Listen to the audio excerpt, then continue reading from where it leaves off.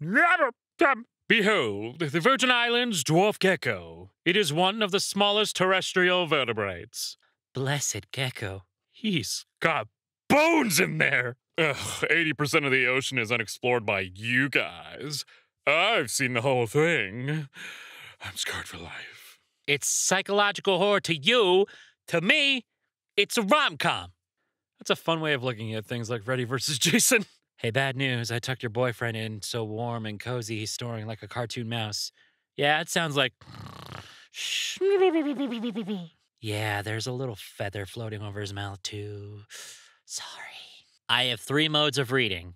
Don't read. Read a 500-page book in a day. And read only fan fiction until my eyeballs drop out of my skull from exhaustion. Hate it. 2 arrows platonically married for financial reasons. Call that friends with tax benefits. Whenever I see a bunch of posts about one piece of media on my dash, I know one of my mutuals just got a new obsession. If you're reading this, I hope you realize this is about you, but also that I mean no harm. Simply noticing a pattern and putting barely any more thought into it beyond that. Seriously. Fuck being in a PM Seymour video. I want to be in an AM Seymour video where it's the most relaxing female voice ever. Unfortunately, AM Seymour is kind of already a thing that exists, and it's this guy. This little black goopy friend right here? Yeah, that's him. But if you wanted a female voice to read this to you in a relaxing tone, all you need to do is just ask. Writing prompt. They say you can sneak almost anywhere openly if you wear a safety vest and carry a ladder. A group of heroes trying to infiltrate the Demon King's castle end up using that trick. Andy, write that down.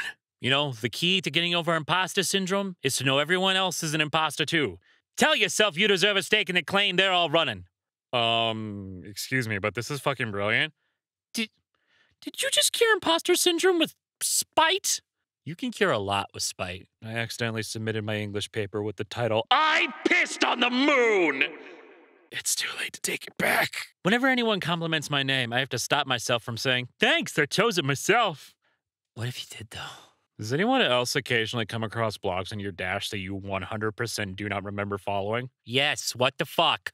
One does not remember time itself, for it has become a part of everyday life. And yet you still startle when you see me on your dash like a stranger in the mist. Fool. Do the dead forget life?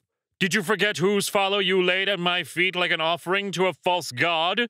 It was yours. Do not feign ignorance. It was Star Wars smut. You okay, SpongeBob? I'm not fucking playing with you, you son of a bitch! Hey, Neil Gaiman. What's your opinion on spoons? They are much better than forks for drinking soup with. Thanks, Neil Gaiman. We drink boba tea to satisfy our ancient and innate urge to slurp up tadpoles from a puddle through a reed. No, we absolutely do fucking not.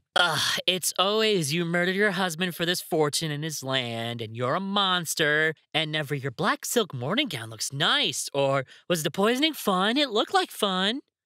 God. Drink my concoction, boy. Drink my boy concoction. Testosterone? And if you thought of something else, you gotta like, comment, and subscribe. Those are the rules, dirty boy.